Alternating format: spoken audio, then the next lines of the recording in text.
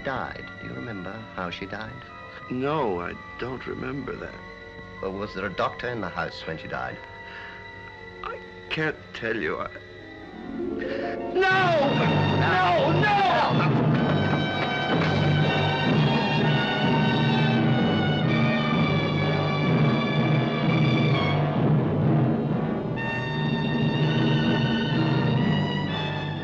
What makes this normal-looking young man behave in certain circumstances with such abnormal fear? A fear that makes him gasp for the breath of life itself. Unless someone can unravel his past, there is no future for him. You didn't tell me what your name was.